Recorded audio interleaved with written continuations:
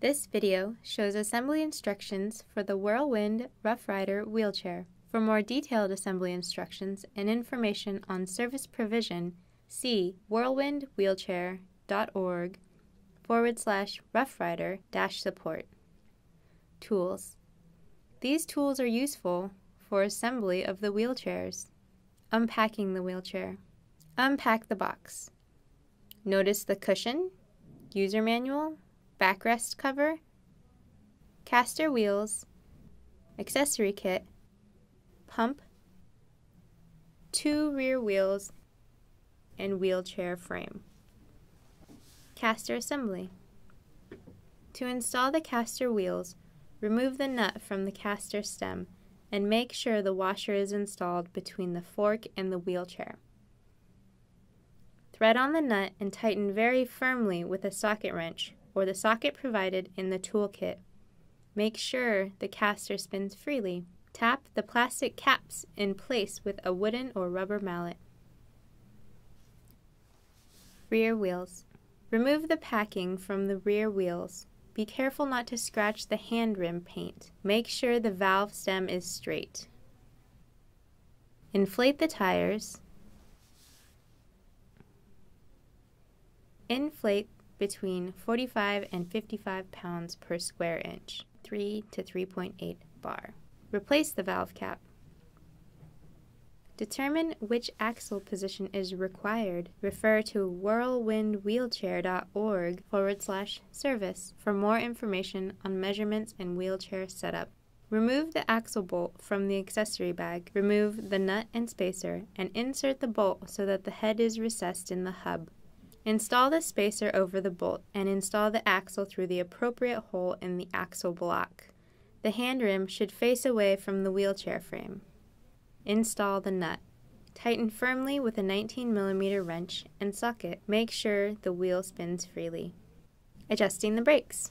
Remove the wrapping from the brakes. Slide the brake clamp to a position where the brake engages firmly with the tire, but is still easy to operate. Use a mallet if needed to move the brake clamp. Tighten the brake clamp with a 13mm wrench and make sure the brake can be engaged easily, holds the wheel when it is engaged, cannot be turned from side to side around the clamp, and that the brake handle can move without touching the wheelchair frame.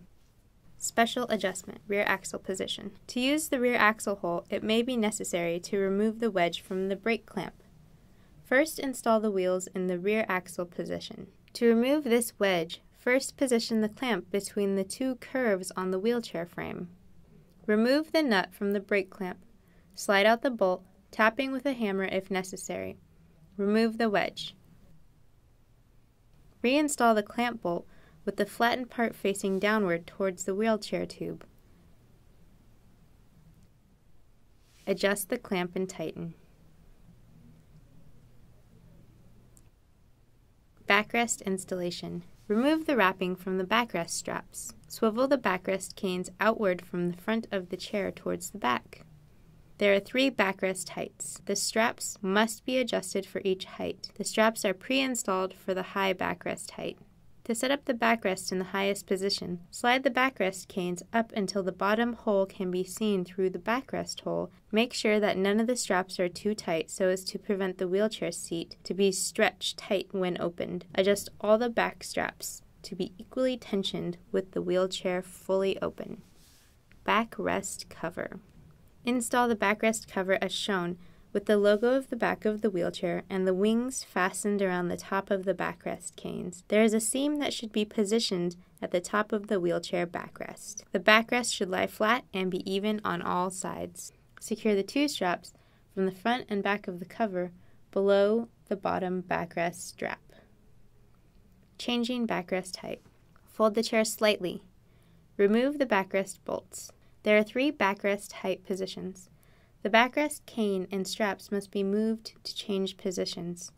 For the highest position, use the bottom hole in the backrest cane and there will be 2 straps below the backrest bolt. For the middle position, use the center hole in the backrest cane and there will be 3 straps below the backrest bolt. For the lowest position, use the top hole in the backrest cane and there will be 4 straps below the backrest bolt. Detach the hook and loop on the backrest straps.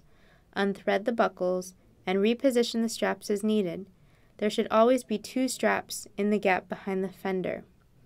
Insert the backrest bolt into the correct hole for the selected backrest height. Thread the backrest straps through 2 slots in the buckle and secure the hook and loop tabs. Reattach the hook and loop tabs and tighten the backrest straps so that all the straps are evenly tensioned while the seat is fully open. Replace the backrest cover. Adjusting the footrest height. To change the footrest height, loosen the footrest clamp bolt using a 13 mm wrench and socket. Slide the footrest tube to the required height and tighten the clamp bolt. Make sure the bolt is tightened enough that the footrest does not rotate. Special adjustment, seat extension. If a longer seat depth is needed, install the seat extension. On both sides of the seat, remove the front bolt in the seat with a Phillips screwdriver. It is under the hook and loop. Remove the plastic plugs. Remove the long bolt from the seat extension and insert the seat extension in one side with the strap on the top. Slide the long bolt all the way through the seat extension and out the bottom of the seat tube. Install the lock nut on the bottom of the seat extension bolt and tighten with a screwdriver and a 13 mm wrench. Fold the chair slightly and install the second seat extension. You can twist the seat extension slightly to help line up the holes. Finally, open the seat fully and detach the flap of the seat fabric from under the seat and stretch it over the strap. Reattach with the hook and loop.